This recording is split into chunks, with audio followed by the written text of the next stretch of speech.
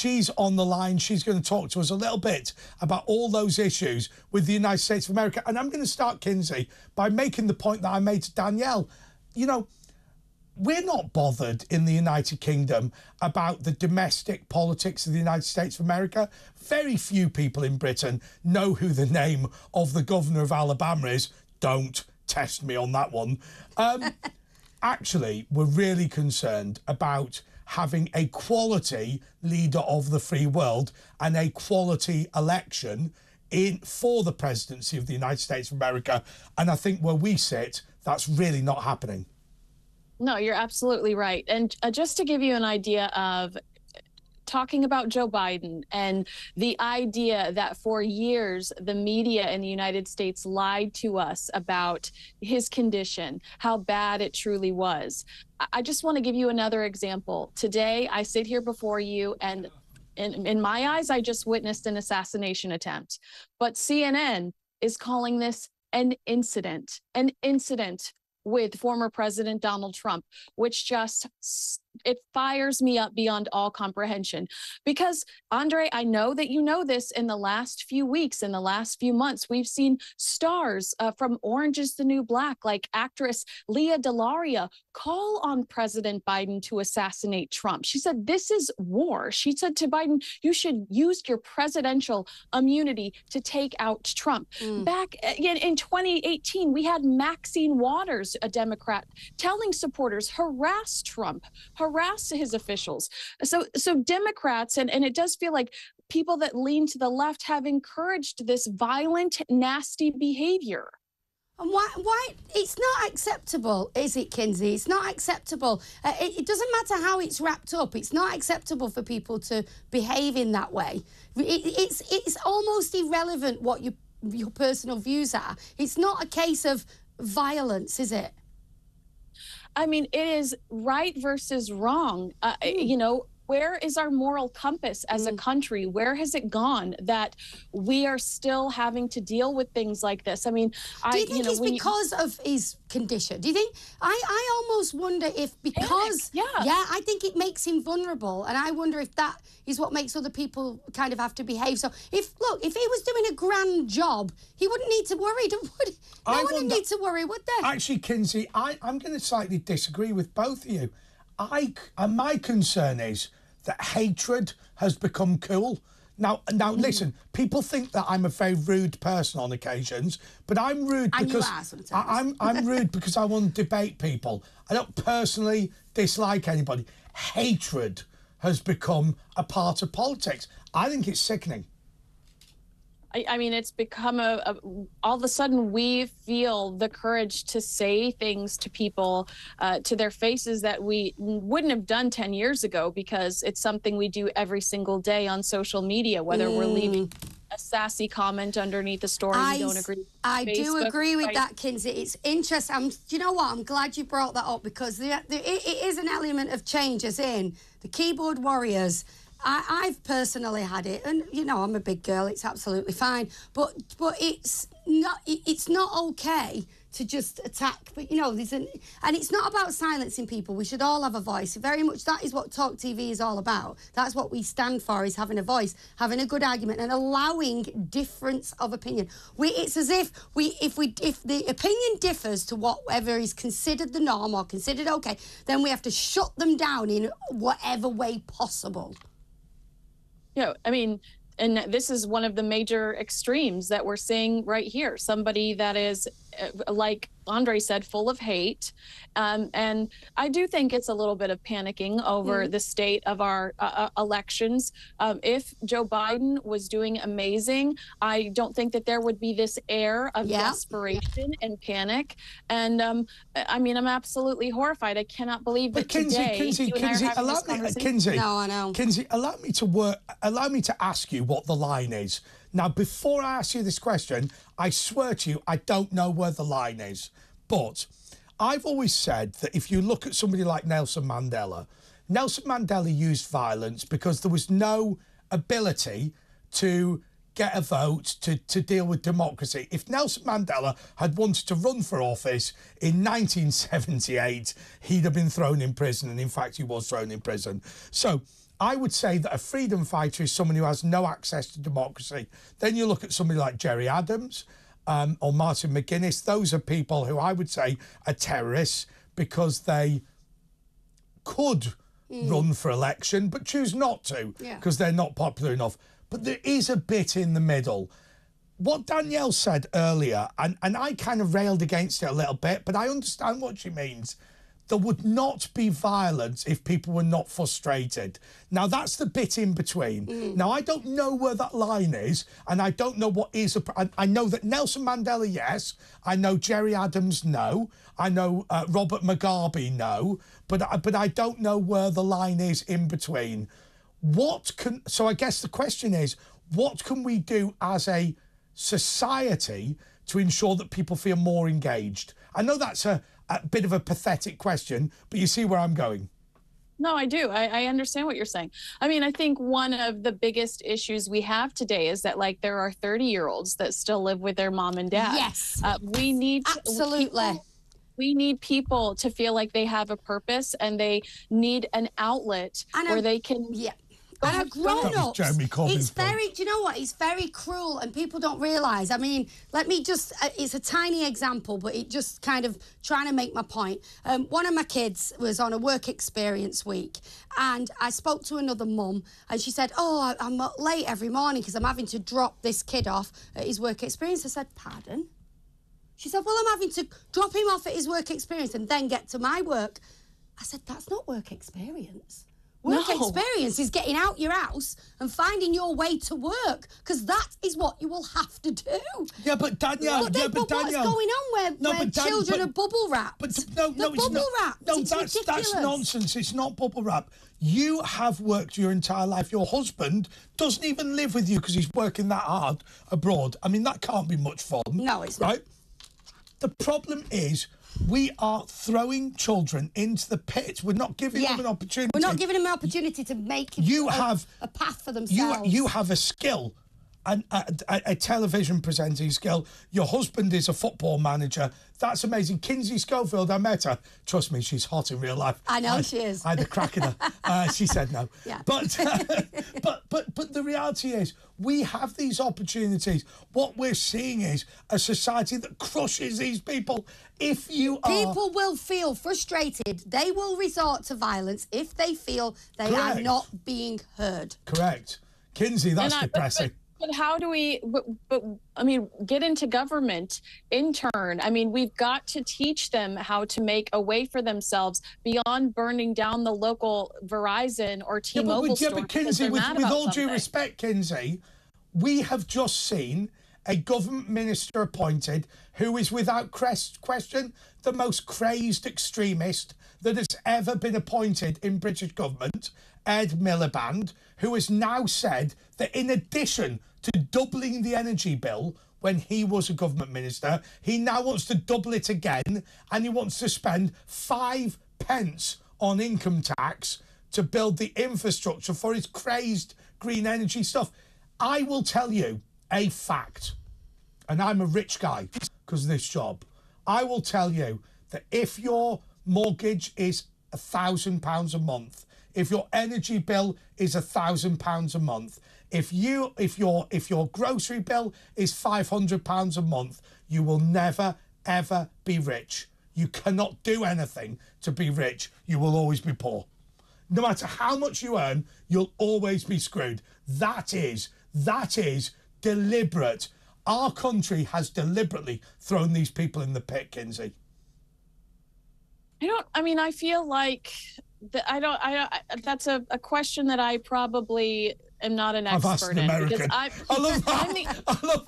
I'm under the impression that I'll be honest, Andre, I created something out of nothing. I don't have a college or a high school education, and I've become a journalist. I've worked Kinsey, I'm going to stop you. Kinsey, the reason that's why people like Trump so much. No, I'm going to stop. Because that's what he stands for, doesn't he? That's what he stands for. No, this is the issue with Kinsey. Kinsey, this is the issue with you. You live in a country that is similar to Britain. You're basically British. but you live in a country that doesn't drag you down. You have come to, I mean, I met Kinsey at Royal Ascot. We'd never met before. We'd worked together on this show. She's somebody who had an opportunity to be successful. If she had been British, what's the first thing that would have happened? They'd have asked her for VAT. I would have married somebody that was going to give me a life of luxury. Yeah, well, I'd give you a life of luxury, Kinsey, trust me. Don't marry him, Kinsey, don't marry him. It's just the teeth. I can just imagine it. But that was the worst, filthiest joke I've ever made. But okay, but on a serious note, you know, an ordinary kid trying to do what you've done, you know, immediately it would be VAT on this, taxes on that, all sorts of bills and whatever.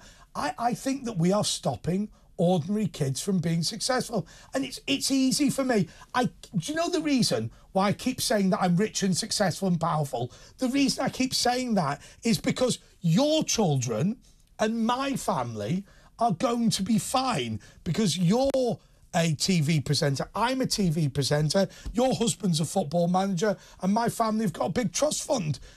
But what about the ordinary people who don't have that? It's garbage.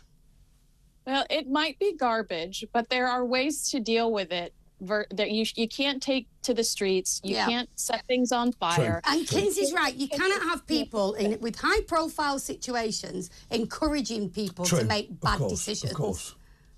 Exactly. What about if we put some money into the schools? Never going to do that, are we?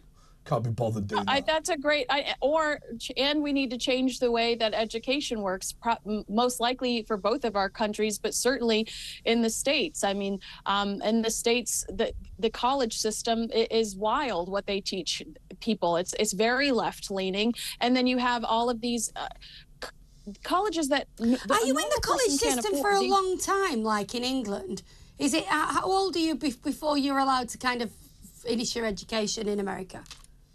You finish high school around 18, and you're in college for around 4 years if you do a typical degree. Right. But so so people are in education usually till in their early 20s? No, I'm not being funny. Yes. Can I tell you this? Go on.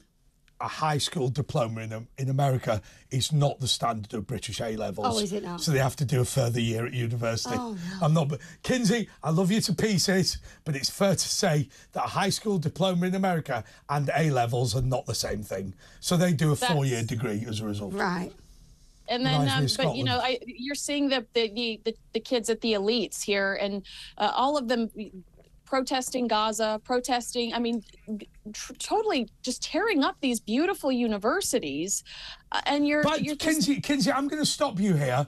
I want everybody who's listening to this to turn on to our YouTube channel, because we're just going to continually now rerun the video. And it's very interesting to watch here. So we're basically watching... Sorry, of Donald Trump being shot at.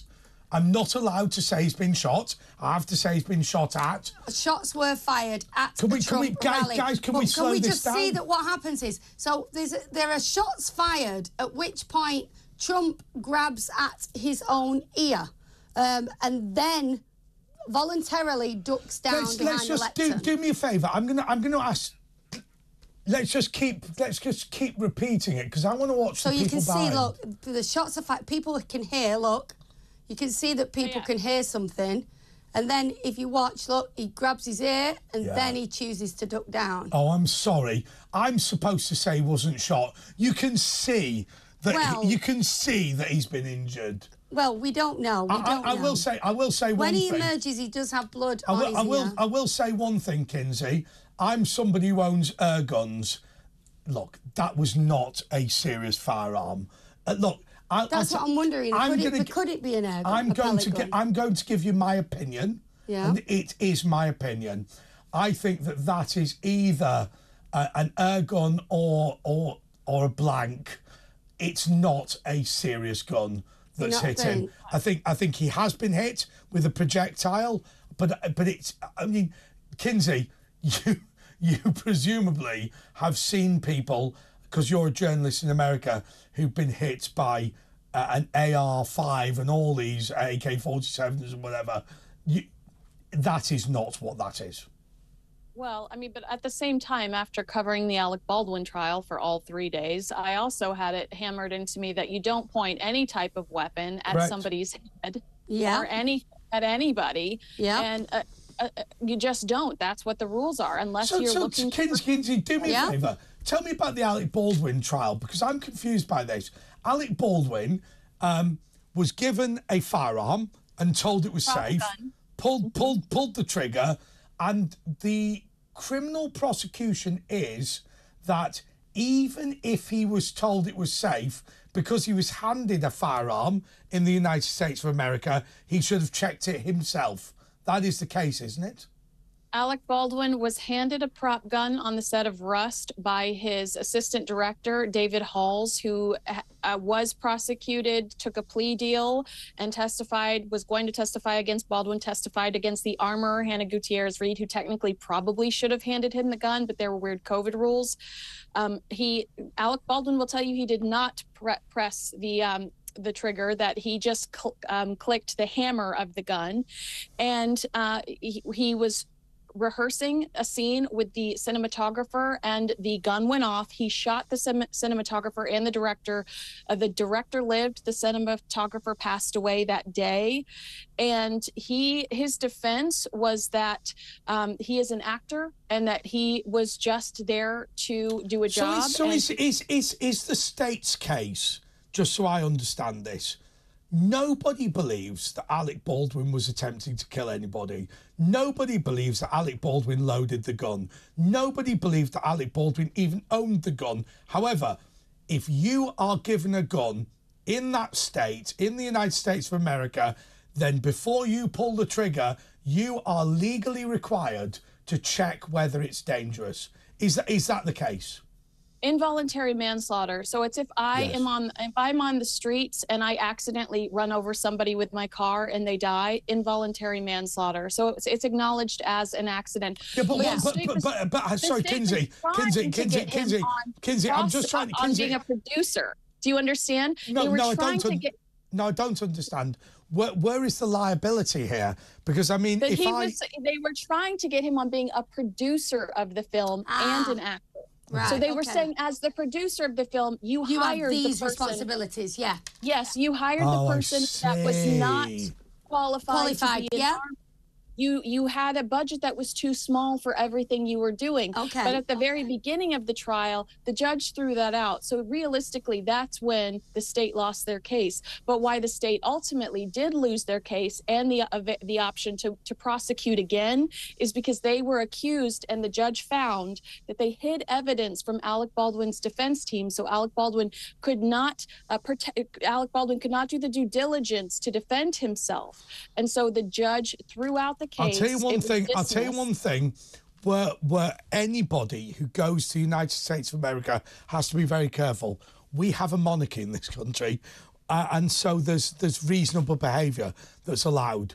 In America, if you lie to a public authority in a criminal case, you will be absolutely caned for it. So they never get you over, did you pull the trigger? Well, it was lying about pulling the trigger. That's the issue. Always. Kinsey, I want to just ask you this. Have you forgiven me for asking? I have. I can't tell you how many comments underneath. I posted a diary video of you and I at Askett in our conversation afterwards, and everyone thinks you have a crush on me. So I literally. You are a very beautiful woman. No, Kinsey. I literally do. This is a late night show. Gorgeous. This is a late night show, and I will tell you the reason I left, because I couldn't A, date, or B, do anything more than a date. So what I had to do was, I was ghosted. I was in with Kinsey. I'm thinking she's the hottest bird that's ever come with me to anything. I'm thinking... Thank you. I went with him a few days before, but thank you very much. No, she's a trout. Oh, my God. No, because she's like she's like an American with all the... She's got all the teeth and everything. Right. And I've got teeth. Yeah, but she's got fake teeth, right? So I was thinking, Kinsey, I've never seen anything fitter than this. By the way, to those people watching, she's hotter in real life. I know. Trust me, right? And then I thought, I can't. I'm so exhausted. I've done 3 days of this. So I did, what was it called? Like a German goodbye, or what was it called? It was it's a French exit, but it's all French exit. There you go. So when you backdoor it, we call it backdooring it. Is that what you did? No, I didn't backdoor it. No, I didn't. No, well, that's what we call it in Salford. If you disappear, you just disappear. Sorry, because you'd had enough. Backdoor it. That's what it's called in Salford. I didn't backdoor it. I wanted to backdoor it. That's what I'm I was too tired. You're making it rude. I was too tired. We call it backdooring it. If you just disappear. That's what I wanted to do. Oh, my word.